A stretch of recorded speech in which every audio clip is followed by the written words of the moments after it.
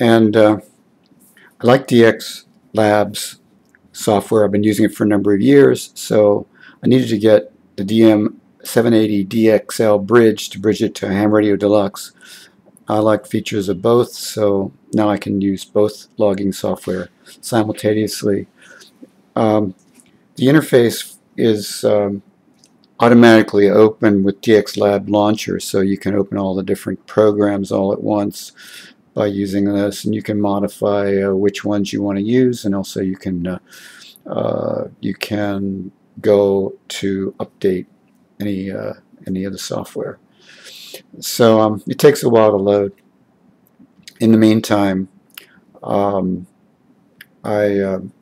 found that I could narrate and edit using Premiere Elements 9, which I'm currently using. So this is the first time I've done this. It seems to be working okay. For the capturing software that I'm using is not freeware. It's called Easy Video Capture, and I can zoom in on the different windows and get some clarity, much more clarity than I did with the webcam. So anyway, the programs are opening up, and once they do open, we can go into each window and analyze what's going on there. This is all connected to the ICOM 756 Pro 3, so that all of the program features can be linked to the rig. I use the commander that's in DXLabs to connect, but you can also use Ham Radio Deluxe's connection. There's an option to do it either way, but I prefer to use the simpler way, and that is using anyway, this is the commander here, using the commander rather than the HRD. I'm manually tuning. You can see that the frequency is changing, and you can also store frequencies, and I have some frequencies stored that are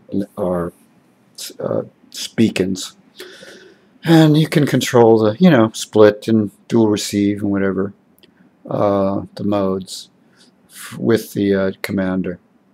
And it seems to work pretty regularly. I don't have any trouble with it. This is the spotting software. There are currently 5 different sources that I'm receiving spots from, and there's skimmers throughout the planet that are scanning the low end of the CW bands, and whenever someone calls CQ, it automatically will be put up on the spot, so you don't really have to tune your receiver. You can see anyone that's calling CQ and get onto their frequency pretty much in real time. It also shows the signal to noise ratio between the signal origin and the skimmer, and who the skimmer is, and the calls, of course, and the frequencies. The ones that are in red are stations or locations that I haven't worked. And I double-clicked on W3DP. It was on 7031.9 calling CQ. And then there's a little window that pops up. It's a DX capture. And you can spot this if you wanted to manually spot that you're hearing him. Or you could begin the log. And when you go to the logging software, the DX Keeper, you'll see that that station's call is automatically put into the base, and you see that I didn't work anyone with that call, so it's the first time. And if I delete that, I go back to my full log. It also will show you the last QSO that I had. It has the address and the grid scale locator, as well as the name and any other information about that station. It's picked up by Ham Radio Deluxe via qrz.com. So you don't have to type QTH or zip codes or anything like that. It's all done automatically. If you wanted to send them a QSL, you could. And this is a DX Keeper in real time. Shows you what stations stations you've worked. I'm sorry, what countries you've worked and what frequencies. And they're all in red because somehow I can't get. I'm using ham radio Deluxe interface with EQSL, and for some odd reason EQSL doesn't show up on the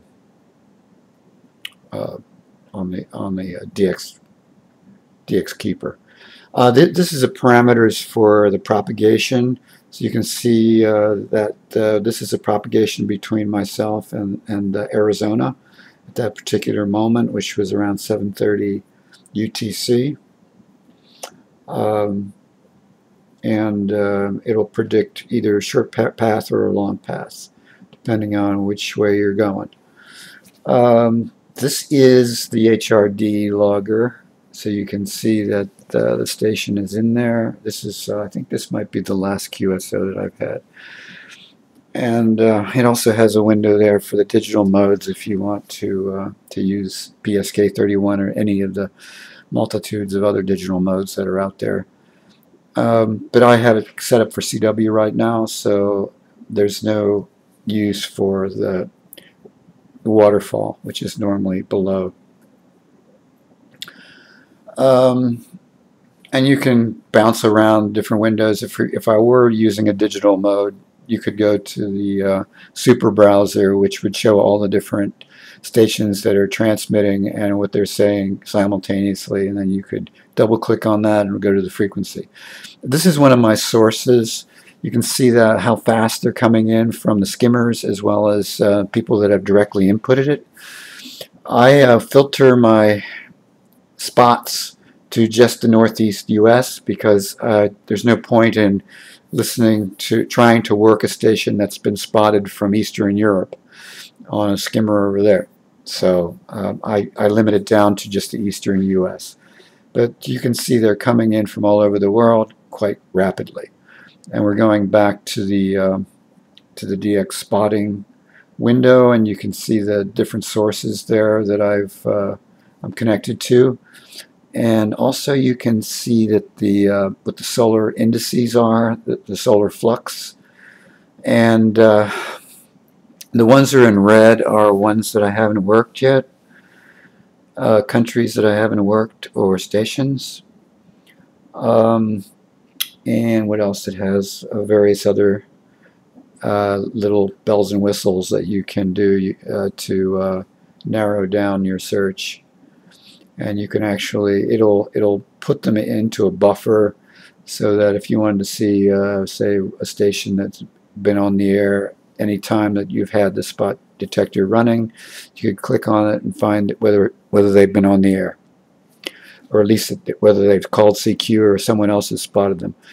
This is a log and an HRD. It has options to put different windows in, so I have it set up to show the current cycle, where we are in the current solar cycle, and the gray line as well as the time. And if you click on a station that you've worked recently, you can open Google Earth, and Google Earth will show you that location. And it also stores all the different stations that you've worked, so that you can see, you know, what frequencies and what stations you've contacted. I don't really know the number of stations that it will log, but you can see some of the calls of stations that I've worked recently that I've Googled with Google Earth. And let's see, I don't know whether we're getting any narration here. It seems to be working okay, but we'll see when it's over whether the microphone is working properly. Still playing around with this Premiere Elements 9, so I don't know whether I've got all the options working correctly to get the narration in its proper sync to the actual video. So I'm zooming in on this station's QTH. I think he's in Arizona, and you can see It's taking a while to load because I have the easy video capture running in the background to capture the window. So I think eventually we do see his QTH there. So there he is. Looks like a nice swimming pool there.